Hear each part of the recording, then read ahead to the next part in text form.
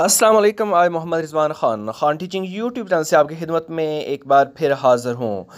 B.ed पास करने वाले students के लिए एक स्पेशल वीडियो और स्पेशल नोटिफिकेशन जारी कर दिया गया है।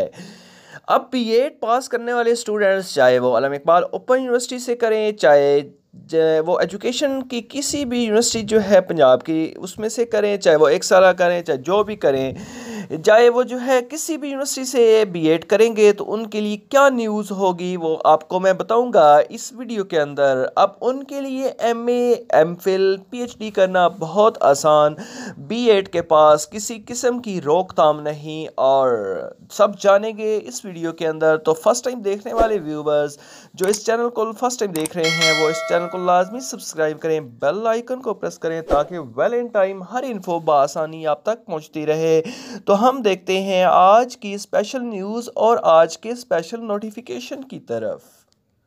ये है आपके सामने good news for B.ed students. Dear B.ed 1.5 students, you can take admission in MPhil education or MS after completing B.ed 1.5 years. Please share this letter to others for motivation. तो ये जो है आपके सामने जो एक नोटिफिकेशन दिया जा रहा है B.ed 1.5 ईयर्स के हवाले से, हायर एजुकेशन कमीशन ने क्या लेटर जारी किया है। 11 मार्च 2020 का एक लेटर है।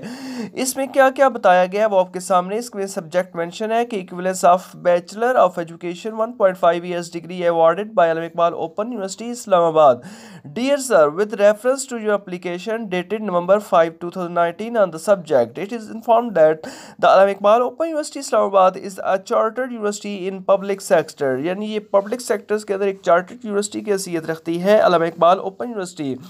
As per clarification from academic division HEC, the holder of B.ed 1.5 year degree, यानी वो वाले होल्डर्स जो 1.5 ईयर प्रोग्राम B.ed का वो कर रहे हैं या कर चुके हैं या हासिल कर चुके हैं, after 16 years of non-relevant qualification is eligible to get admission into MS MPhil education। तो वो 16 years की एजुकेशन होगी और उसके बाद वो एलिजिबिलिटी रखते हैं, एलिजिबल है कि वो MS MPhil एजुकेशन के अंदर वो एडमिशन ले सकें। However, B.ed 1.5 year degree obtained after 16 years of non-relevant qualification is not equivalent to MA education। इसके अलावा कोई और अगर होगी B.ed 1.5 years के अलावा तो वो जो MA एजुकेशन या M.Ed के लिए नॉन रेलिवेंट होगी, तो वो उसकी इक्विवेलेंट नहीं होगी। It may also be noted that the admission in a university for further education and determination of suitability in relation to job requirement rest with the concerned universities and employing agencies